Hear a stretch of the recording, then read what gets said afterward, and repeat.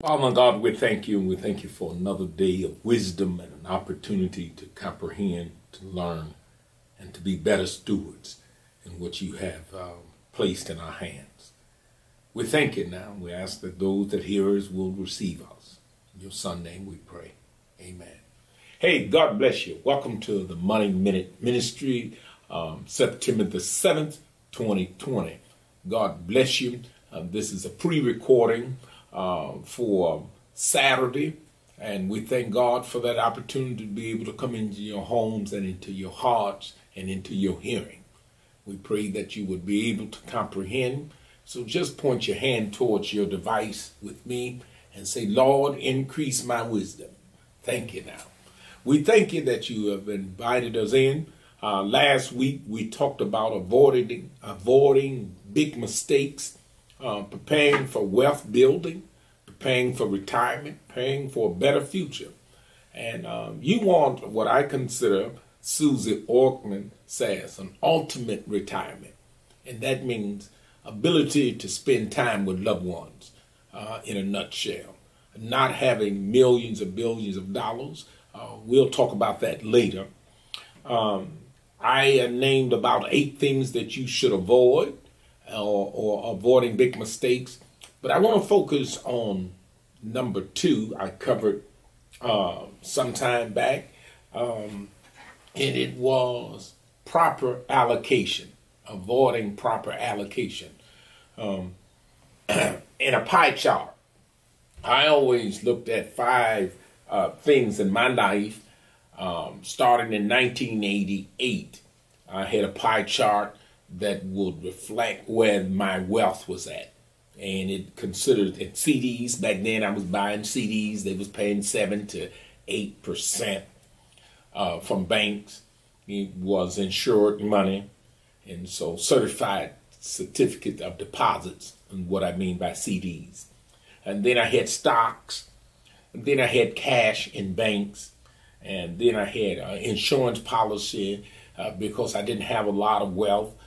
But I had an insurance policy, term life, not whole life, term life, to cover me because so many people are dependent on my survival. And mainly that was just my wife. I wanted to make sure that she was taken care of. And then my assets. I didn't own a home. I had a car and jewelry. And so those 5 things I put, every 5 years I would go back. I think in 88 I had about $1,800 in total. Maybe the value might have been, I had a car that I bought $900 for, and they would only give me $250 at the junkyard. And so I had about $1,800 in total assets. But I want us to understand something about proper allocation. Many of us get confused that there are in our life 2 things financially that is divided among us and God. God has a part in your finance, and you have a part in your finance. And many times we're confused to what is our part. And that's what I first want to get some clarity on us, that whatever we have, a part belongs to God and a part he has lent to us, is a better way of putting that. I'm encouraging you to grasp in your mind proper allocation. And I'm going to come from you and what belongs to the Lord. The first thing I want you to understand, have your Bible when we're joining at this meeting. The first thing is what I consider, how do we know what is God? Well, First Chronicles 29 and 11 says, yours, O Lord, is the greatest, the power and the glory, the victory and the majesty, for all that is in heaven and in earth is yours. Yours is the kingdom, O Lord, and you are exalted as head over all. 12, both riches and honor comes from you, and you reign over all. 12 continues, but I want you to get the gist. Everything in heaven and earth belongs to the Lord, and he has given it to us to be good stewards. And I think we ought to start tracking. As you can see, I have books, Bible, paper, notes, and I have something that I want to come back and talk to you, another big mistake to avoid, that it is really a trap from Satan. Let me touch on that right now. Credit card. It's a credit card. They sent it to me in the mail. I didn't bring the card, but I want to show something that the law has tried to defend the people, made them print it in big print.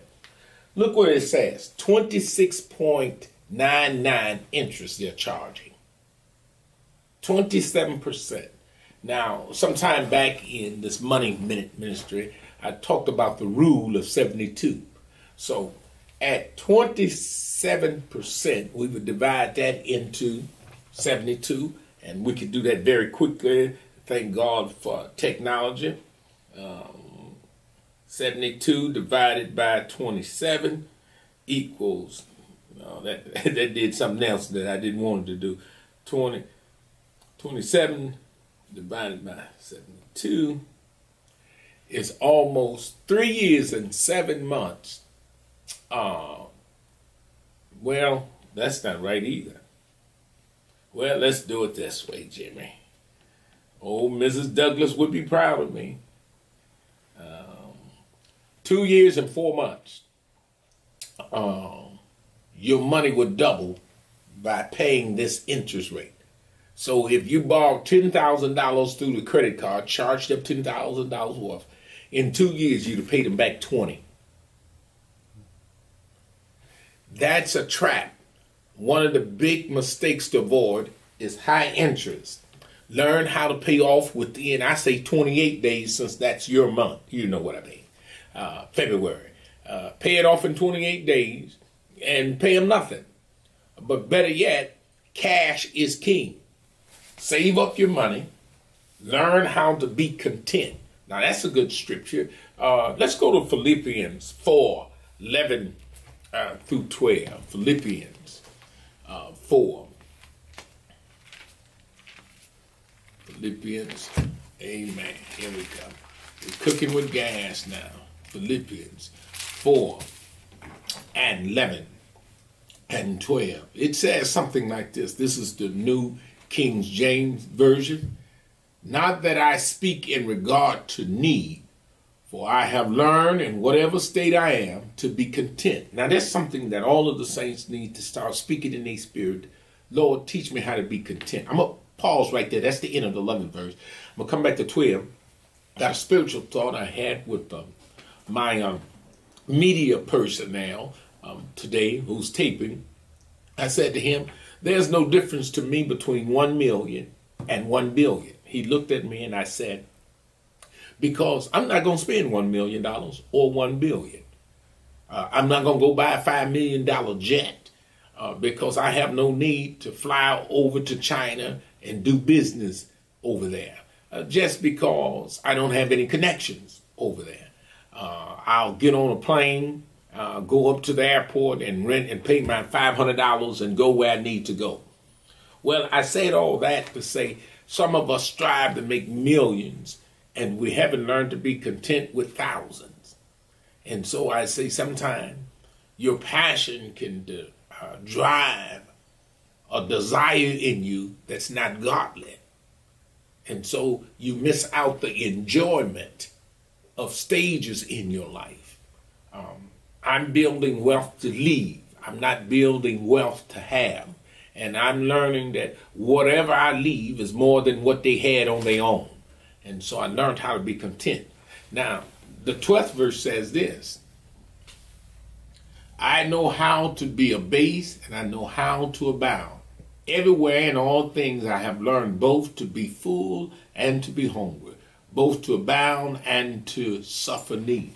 And so he said, I've learned. And learning takes some time. And so I say to you, learn how to absorb from the things around you. I said to the young man, I'm going to teach you something you don't even know you're learning. And in other words, sometimes you can just be exposed to stuff and catch. That had blessed me just by going to the library, talking to people, picking up periodicals, Forbes magazine, Wall Street Journal, reading. And I'm not a very advocate of reading, and I encourage every young person, read all you can get your hands on. And in my old age, I'm learning how to read everything I can get my hands on. Now, it's taken me some time because I didn't train my brain to read and read. And so, sleep comes to me when I get about the 3rd chapter. But I force myself, well, next night, read 4 chapters. And so that's the same way, read 10 scriptures, or next week, 12 scriptures, and increase your learning. But the object of this lesson today is be properly allocated. And so you don't know what you don't know. You have to expose yourself to knowledge. And so avoid high interest rates. Don't just take money because somebody's going to lend it to you. Know what your part of the obligation is.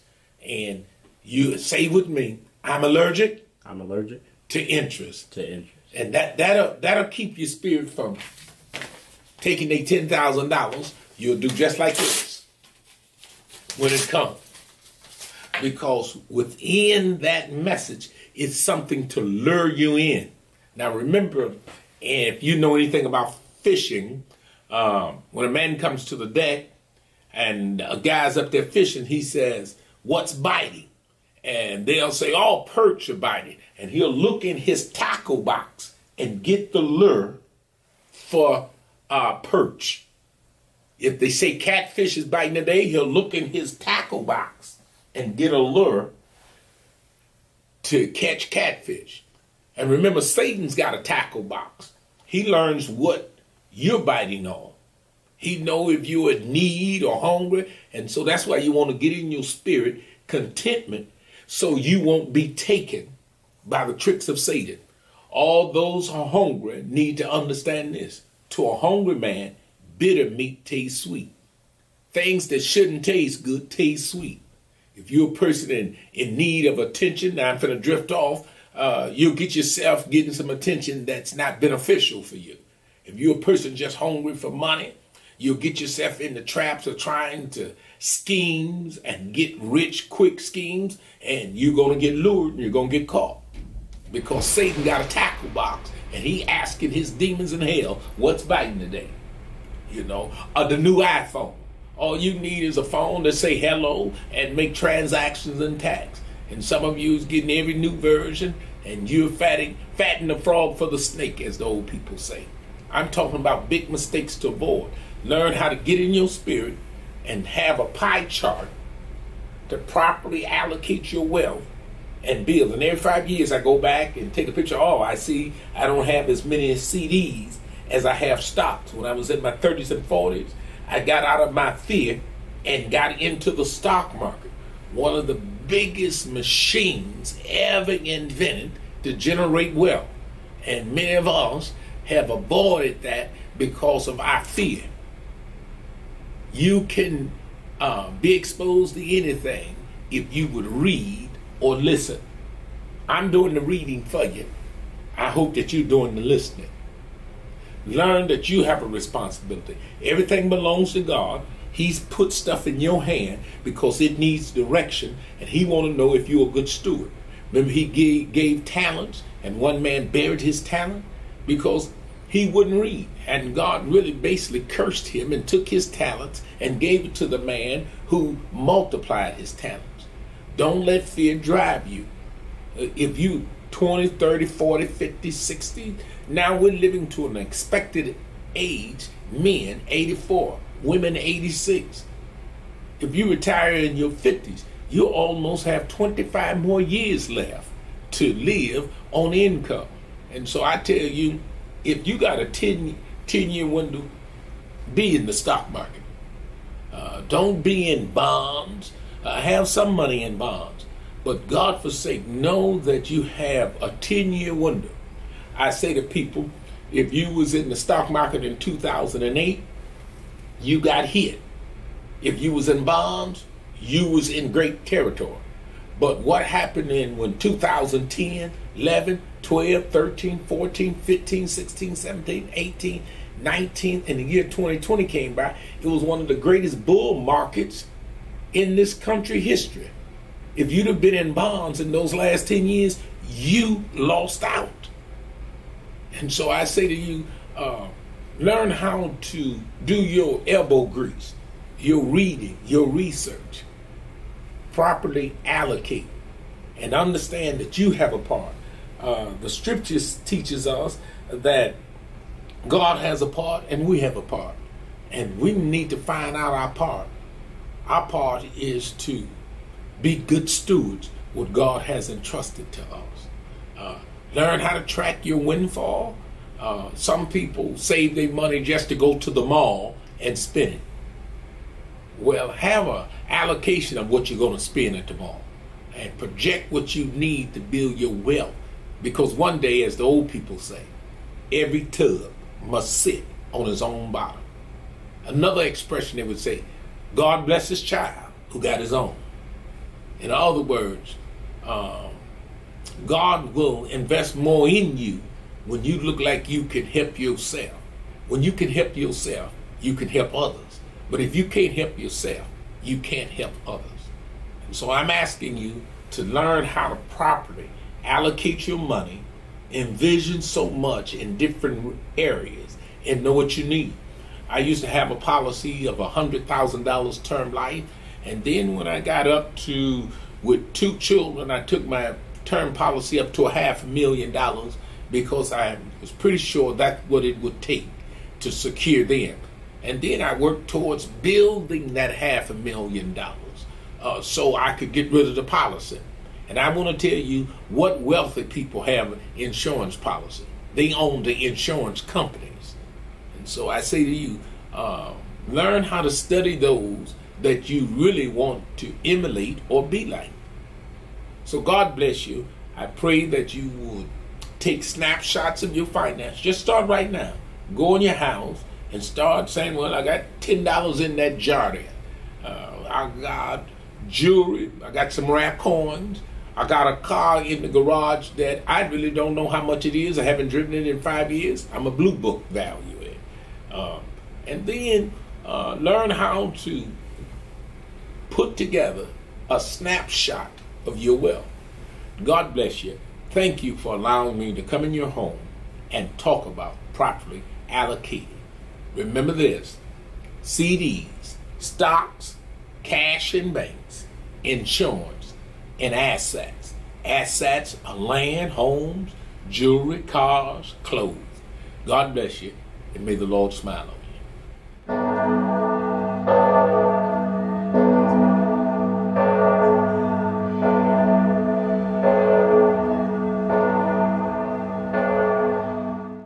Well, praise God. This has been a JLJA Ministry production. Stay tuned for next lesson where God has brought me to teach and bring my pet, preaching, education, and teaching. God bless you. See you next week.